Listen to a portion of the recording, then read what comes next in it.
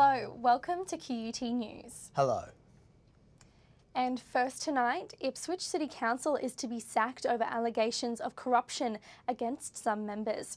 The Mayor has stepped aside and the Queensland Government will appoint an administrator.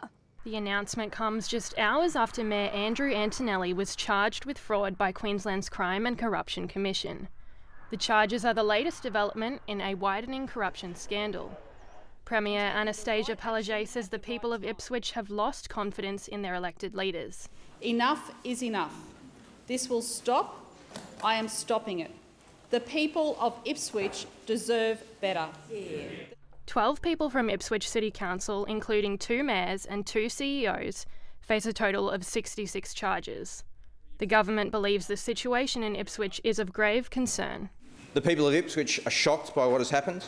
Some are angry, many are outraged. The government had been under increasing pressure to act. It's been slammed by the opposition for not acting earlier, and by one of its own members. ALP member for Bundamba, Joanne Miller, has long raised concerns about systematic corruption within the Ipswich City Council. I have been making complaints about the Ipswich City Council, both in the Parliament, in the government, and in the CCC for over 14 years now. Ipswich City Council will now be asked to show cause as to why it should not be sacked. Hinchcliffe is asking Parliament for stronger powers to dismiss non-performing or fraudulent councils. Anna Ayres, QUT News. The Commonwealth Bank is under fire for apparently losing 2 tapes containing details of millions of accounts. However, it's confident that passwords and PIN numbers are safe. It's been a trying few weeks for Australia's banks at the Royal Commission. Now, for the Commonwealth Bank, it's gone from bad to worse. They have lost track of 2 data tapes which hold names, addresses and transaction details of 20 million customers. And those customers were never notified. We consulted with the Privacy Commissioner at the time, and a decision was made not to alert customers given the outcome of our investigation, which found the tapes were most likely disposed of. The incident happened 2 years ago. The revelations of the blunder follows scathing criticism of the bank's board earlier this week at the Royal Commission. It found there was a complacent culture, dismissive of regulators, an ineffective board that lacked zeal and failed to provide oversight. Among other things, the bank has been accused of knowingly charging deceased customers for account fees. CBA has now emailed customers saying there is no official evidence that the tapes in the latest crisis have actually been misplaced. The bank has urged all customers not to be concerned and continue to use their accounts as normal. Anna McGraw, QUT News. And in another banking story today, the National Australia Bank is to divest itself of its wealth management arm, the MLC. It claims the sale is not related to the Royal Commission and revelations about financial advisory groups. NAB says it wants to concentrate on its core banking business instead. The decision was announced as NAB declared a half-yearly net profit of nearly $2.6 million. Sydney hospitality juggernaut Rockpool Dining Group is ramping up in Queensland. It's opening 3 new restaurants and employing 200 people. This is Brisbane's Munich Brauhaus. There's lederhosen, schnitzels and free-flowing beer. And the acting mayor tapping the first keg. Huge venue, it's about 1,000 seats, okay? It's got a great beer garden attached to it, 17 beers on tap. The company already runs popular Bavarian beer cafe in the city, but its unique style of food and drink is about to become a whole lot more accessible. The Rockpool Group says it's on track to open 3 restaurants in coming months. Rockpool's investment of $8.5 million will create 200 jobs. It'll be a much-needed boost for the Brisbane hospitality industry, who suffered after the closure of Damien Griffith's Donut Time empire. Brisbane is a competitive market, but Council says there's room for new experiences. We have this multicultural community here and all types of different food offerings. You can get all types of cuisine here in Brisbane. There's more and more on offer every week that goes by. The company believes Queenslanders' affinity with German culture has paved the way for their new restaurant. Queenslanders really love German fare, really love a good beer. 1, 2, 3, super! Bridget Vanderwolf, QUT News. The tormented lives of thousands of domestic violence victims have been remembered in Brisbane. The candlelight vigil begins a month of focus on the issue. More than 100 people lit candles and remembered those who have suffered at the hands of their partners or family. It was a solemn acknowledgement of the need for better prevention and tougher laws. So the community events is great to get people thinking in a sense of community, thinking that they're part of belonging to something like that, so that they may want to help out their friend or their neighbour once they feel that they have that sense of belonging. Premier Anastasia Palaszczuk spoke at the event, which was organised at the start of Domestic and Family Violence Prevention Month. Last night I gathered with hundreds of Queenslanders at a candlelight vigil on the cliffs of Kangaroo Point to remember dear friends, colleagues and family members who are no longer with us because of domestic and family violence. The government launched the Do Something campaign this week, with advertising online, on television and in cinemas. It hopes the campaign will encourage people to speak up about domestic violence and report offences. It is time for us to take a stand as a community and commit to do something. Doing something saves lives, and doing this together changes society. The vigil was one of over 20 violence prevention events planned during May. Max Eagles, QUT News. New Farm Park and Dutton Park are set to become river hotspots. New council developments will include docks for recreational and tourism boats, kayaks and water taxis. New Farm and Dutton Park are already popular in the River City. Now, the City Council has received the green light to transform them into lifestyle and transport hotspots. In particular, this is something as a river city that we think is a huge improvement, a huge step forward for tourism and for residents to be able to connect with the parks, with the playgrounds of Brisbane. She says the hubs will give Brisbane enhanced access to its iconic river and further opportunities to see the city from a different perspective. It's hoped increased transport options will encourage visitors to the New Farm region. Particularly Powerhouse, we've got a lot of activities here that people will not only be able to drive to or catch a bus to, but they'll now be able to use, whether it is a stand-up paddleboard, a water taxi, all sorts of options to get them to the facility. Council says the developments will serve as a catalyst for further opportunities along the river, including further hubs connecting West End and the Botanic Gardens. The development promises to unlock tremendous recreational and tourism opportunities for Brisbane. If all goes to plan, visitors and residents will be able to enjoy access to Brisbane's greatest natural asset like never before. Alice Sinclair, QUT News. 2 children had narrow escapes when a runaway garbage truck careered into their house in Sydney. The truck was parked and rolled downhill while the driver was out collecting bins.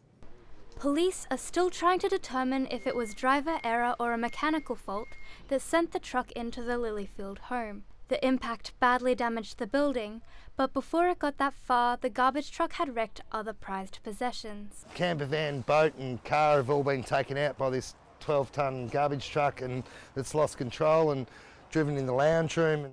A 10-year-old boy and 15-year-old girl were in the house at the time. They were trapped briefly in the lounge room but weren't hurt. Nevertheless, it was a terrifying experience and a very near miss. Kid in the lounge room's okay, which is great, but very, very shaken, as you would be if a 12-tonne truck drives through your lounge room. The driver was emptying bins outside when the garbage truck rolled away. He was able to get back in, but couldn't stop the vehicle in time. Council engineers and police experts will examine the mechanics of the truck when it's finally pulled from the house. Gemma Niwa, QUT News.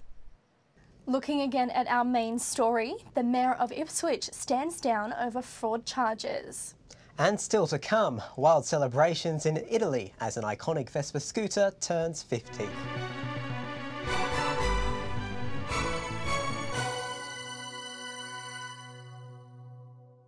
Suicide bombers have killed at least 12 people in an attack on Libya's Electoral Commission. Authorities have called it an attack on democracy. In a devastating attack, suicide bombers stormed the High National Election Commission, killing at least 12 people. They opened fire on employees before setting fire to the building. This witness, an employee, says men and women were murdered in cold blood. The Commission says security forces tried to regain control in a gun battle, and that there were at least 2 suicide bombers involved. 3 employees and 4 security officers are among the dead. The head of the Commission says it was an attack on democracy and the future of the Libyan people. Libya has been trying to organise elections in a UN-led attempt to stabilise the country after years of conflict and political division. It's believed the suicide bombing was aimed at derailing this. The Islamic State militant group has claimed responsibility for the attack. Jamaniwa, QUT News. Basque separatist group ETA has dismantled all its structures, ending a 50-year guerrilla campaign. While many people are relieved, others feel ETA deserved further punishment. ETA is responsible for around 850 deaths in the pursuit of an independent state in northern Spain and southern France. Violence peaked in 1980. During its bloodiest year, ETA was responsible for 100 deaths. It was 33 years ago when Police Chief Carlos Arcocha was killed by a car bomb set by the group. His daughter believes all the pain and suffering has been in vain. She says the terrorists have not achieved anything, so all they did was pointless. Madrid residents have mixed feelings.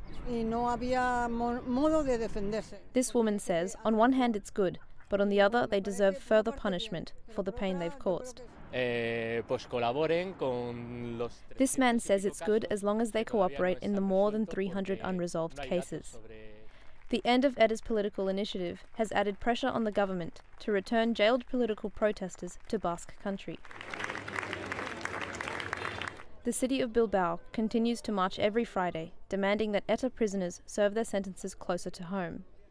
ETA declared a ceasefire in 2011 and handed over weapons in April 2017. The end of the campaign was announced in a letter with details of its final dissolution expected later this week. Madeline Escobar, QUT News. Cambridge Analytica, the firm embroiled in controversy over its use of Facebook data, is shutting down immediately. It faced mounting legal fees and lost clients. Parent company SCL Elections, which was founded over 25 years ago, has officially shut its doors, telling employees to turn in their computers. The controversy started in 2014 after its alleged Cambridge Analytica harvested the personal data of 87 million Facebook users, in turn hurting the shares of the world's biggest social networking site and prompting multiple official investigations. The company, which was hired by President Donald Trump's 2016 election campaign, sought information from Facebook to form psychological profiles on a large portion of the US electorate. Cambridge Analytica blames the media for driving away virtually all of its customers and suppliers. It said it was committed to helping the UK investigation about how Facebook used the data, but failed to meet the deadline to produce the requested information. The company says it will meet all obligations relating to all employees, ensuring they receive their redundancy payments. Liam McGillivray, QUT News. A Chinese firm has broken the world record for having the most drones in flight at the one time. The drone manufacturer put on a spectacular show, lighting up the sky over part of central China. It sent up 1,374 drones, beating the previous record by 156. During the performance, the formation spelled out a popular slogan and paid tribute to China's economic initiatives. The company has plans for a drone to transport people at speeds of 130 kilometres an hour. The world's second largest meat processor is investing in technology to produce meat without slaughtering animals. Tyson Foods is backing an Israeli startup company to grow meat in a lab. The world's demand for meat is expected to double in the next 30 years. We don't have enough water resources, we don't have enough land resources to grow the meat demands for the rapidly developing Chinese and Indian economies. Future meat technology focuses on producing fat and muscle cells, the core building blocks of meat. While lab-grown meat isn't a recent concept, the primary hindrance to its success has always been the cost of its production. That's when the Israeli startup entered the market, developing a more cost-effective way to meet the demand. In 2013, it cost $3 million per kilogram of meat. Just 5 years later, that was $20,000 per kilogram. We can now produce for about $100 per kilogram product and drop it all the way down to $5 per kilogram by 2019. A study by Oxford University and the University of Amsterdam estimates cultured meat produces 96% less greenhouse gases than their living and breathing counterparts. Future Meat Technology's final product has already been taste tested in a Jerusalem restaurant. Toby Rowan, QUT News. Thousands of Italians have been celebrating the 50th anniversary of a famous Vespa scooter. It's so popular they've opened a museum in its honour. Possibly one of the coolest inventions of all time, the Vespa has tens of thousands of fans celebrating its golden jubilee. The Vespa means wasp due to the sound its engine makes. La Vespa per l'Italia è stile italiano. The Vespa Club chairman says, for Italy, it represents Italian style. For Pontedera, it means prosperity. The Tuscan town has been at the heart of the celebrations. This fan says, the Vespa really means to be free and to share the joy with everyone. The first Vespas were manufactured in 1946 after the Second World War, when Italian air traffic was severely restricted. The Primavera model, the most iconic design, was produced in 1968, making it a light but nippy machine at a price which most people could afford. La Vespa cos'è per me? È stato un mezzo di... This man says we have been able to move freely with a vehicle that's born in our time. To mark the anniversary, Piaggio, the scooter's manufacturer, has opened a Vespa museum in Pontedera with 250 exhibits dating back to 1909. It's expected thousands of die-hard fans will come to the exhibit for a glimpse of that good old Italian style. Liam McGillivray, QUT News. The legacy of one of Australia's greatest F1 drivers will live on in the form of an Australian supercar. Sir Jack Brabham has been honoured with a sleek new vehicle worth nearly $2 million. A very special tribute. 50 years on, Brabham's son David will oversee the Adelaide-based project. There'll be 70 new Brabham BT62 vehicles with a hefty $1.8 million price tag. We got the Brabham V8 engine in the back as well with, well, in Australian terms, 700 horsepower. Brabham was the first and only person to win the World Championship with a self-built car. The supercar was launched in London and is lightweight carbon fibre, weighing in at just 970 kilograms. They will all be racetrack vehicles with no plans yet for a road-legal version. This is a flagship project. I think there'll be all sorts of spin-off into other areas. If you want one, it does come in right-hand drive. Toby Rowan, QUT News. Former Test opener Justin Langer has been appointed head coach of the Australian cricket team. He takes over from Darren Lehman, who resigned after the ball tampering scandal. Langer has been coach of the West Australian team for 6 years. He says he's now pleased to be giving back to the country that launched his career.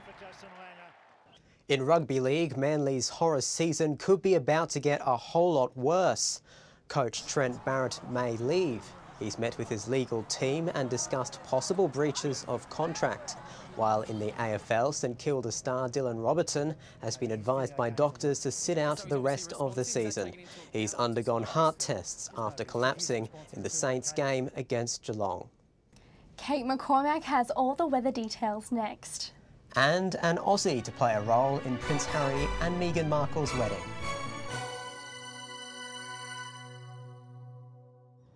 Hello, it's been another lovely autumn day here in Brisbane, with a bit of cloud cover clearing overnight. In fact, there have been pleasant conditions all around the southeast today, and similar maximums. If you're heading interstate tomorrow, pack your brolly, with wet and windy conditions forecast down south. Rain for Canberra, Hobart and Adelaide, and a thunderstorm in Melbourne. Perth and Darwin will be fine. Around Queensland now, and many of the coastal centres will be cloudy with some showers. A top of 30 in Townsville, 28 in Bundaberg, and 32 at Longreach. If you're out on the bay in the morning, sunrise will be at 14 minutes past 6. Keep an eye out for those 10 to 15 knot winds swinging northeast later in the day, with calm seas below half a metre. It should be mostly sunny on the Gold and Sunshine Coasts tomorrow, with tops in the high 20s. Finally, the 3-day outlook for Brisbane, mostly sunny and 28 on Friday, and much the same over the weekend.